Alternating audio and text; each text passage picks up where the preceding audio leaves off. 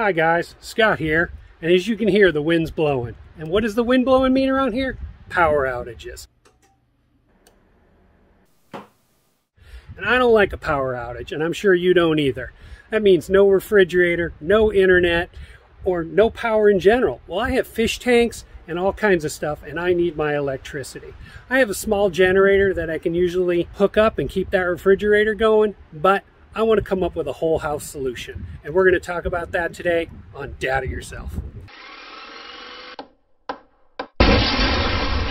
So the first thing we need to do is get this breaker box ready to accept substitute power that would normally come from the grid but come from my generator. If you're not comfortable working with 240 volts in this case, you need to hire a licensed electrician.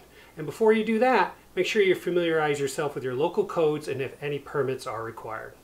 I hired the electrician, and he's already got the box off, and he's going to be doing some swaps here so that we can have the power cut off for the generator. So let's get on to it.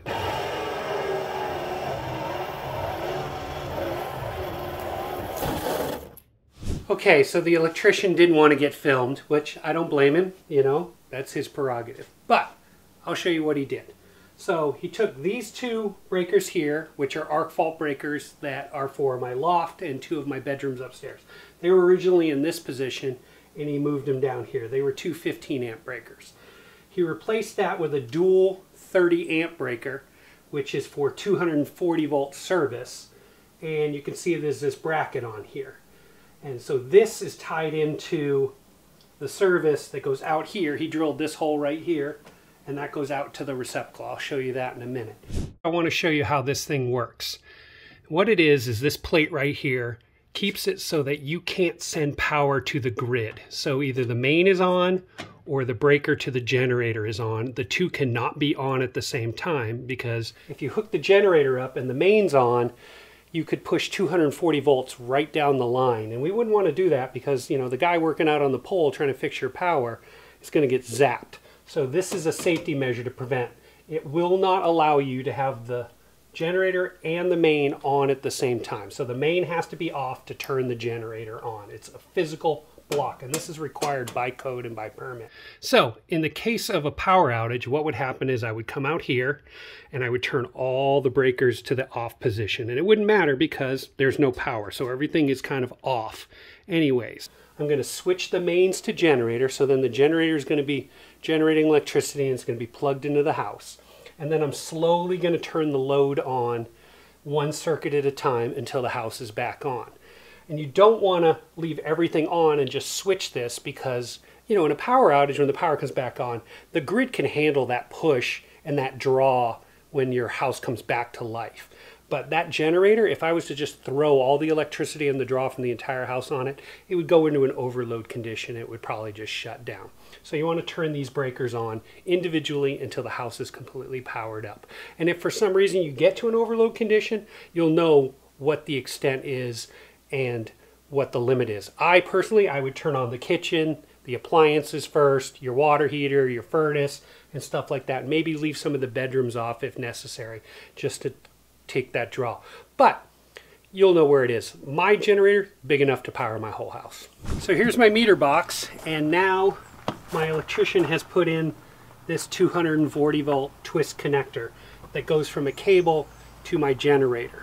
2 days later. Okay, so wouldn't you know it, I just had the electrician here maybe a week ago, hooking up everything in my power box for the generator, and the power's out today. We had a pretty good rainstorm and a windstorm last night, and we're going to have wind for the next 5 hours. And where I live, wind is what takes the power out. Fortunately, I got some charged batteries. There's Tyler. Hi, Tyler. He's got the flashlight. And guess what I got? Got a brand new generator right there. 6,500 watt Ryobi. So I get a lot of crap from my wife that I own too many Ryobi lights. But you know what? I'd say they're coming in handy right now, and this isn't even all of them. But let's get that opened up. So not your typical unboxing video. It doesn't come with a lot, actually. Generator fully assembled. A couple of wheels, those get bolted onto the side right here. A couple of feet, Those get put on right about there, and then it comes with a quart of oil that has to go in there. Doesn't come with gasoline, but that's all right. I got some in the back. But let's go ahead and assemble this so I can roll it outside. It is actually daylight out there, but it is super windy and super noisy. So once I get the wheels on this, we'll roll it outside and start it up.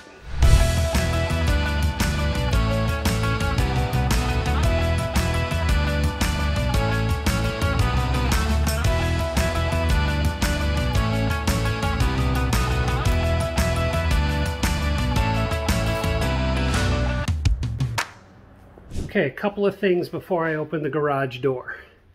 All right, because it's going to be noisy and windy out there. Never run your generator inside the garage. Even though it's outside, it's still inside your home, and carbon monoxide can kill you. My generator has a CO2 monitor, and it will shut off if it detects that, but frankly, I'm not going to trust my life and the life of my family to that. So this thing will always be run outside in the driveway where it's safe. And I have a 25-foot cord to hook it to the house, so it can be plenty of distance from the house. All right, well, the power's out, so I'm going to have to open up the garage door manually. So let's do that now.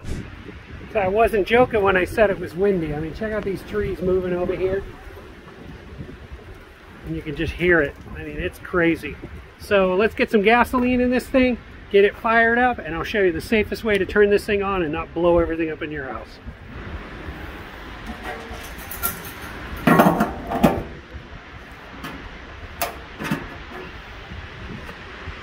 So I picked up this cable from Harbor Freight, but they sell them just about any location that sells generators. And it has a male end and a female end. And the female end goes to the house. It may be a little hard to see, but the ground connection on this cable, which has 4 connections, is actually keyed with a little indent on it. And then inside here, that ground key is also keyed. So this can only go in one way. Like that. And just like the house receptacle, the male end is keyed for the ground as well when going into the generator.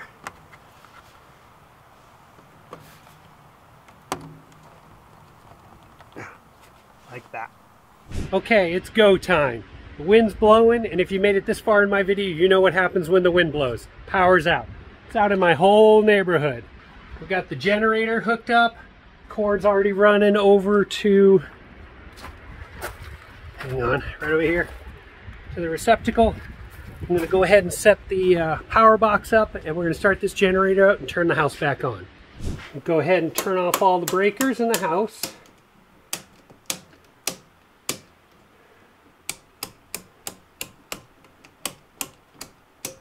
Okay, here's the generator, here's the main. Let's go ahead and flip the main. And I'm going to go turn on the generator next. Let's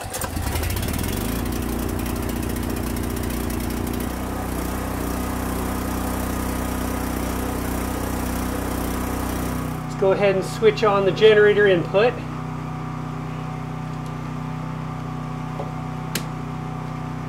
Alright, time to start turning the house back on.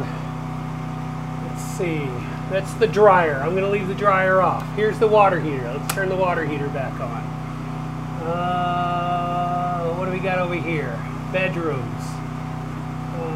Entry living room. Here's the stove. Kitchens. There's all the kitchen. Dishwasher. Oh, look at that. Garage. Turn on some bedrooms, rest of the garage, hallways, family room, kitchen, living room, master bedroom, and bedroom. So the only thing I didn't turn on was my 240 to my dryer. I'm not going to run the dryer, and I'm definitely not going to be in here doing shop tools with no power. Seems like everything's running in the house. Let's take a walk around. Fish look happy. Look at that, even the hot tub's running. Well, it looks like this was a success. The lights are on, and I have plenty of room in this generator if I needed to add more. Hey, one last thing, before you buy something for your house, make sure you check to see what kind of load you have. You can find that information on your utility bill or contacting your electrical provider. But for me, this Ryobi generator provided me more than enough to keep the lights on, the refrigerators cold, and the fish happy in their tank. If you have any questions, comments, or suggestion about this generator or what I did in this project, put those down below. Speaking of comments, don't forget to like, share, and subscribe. And if you do, hit that bell for notification. I've got some videos over here you may be interested in. Subscribe button's right down there. Thanks for watching. Dad it yourself.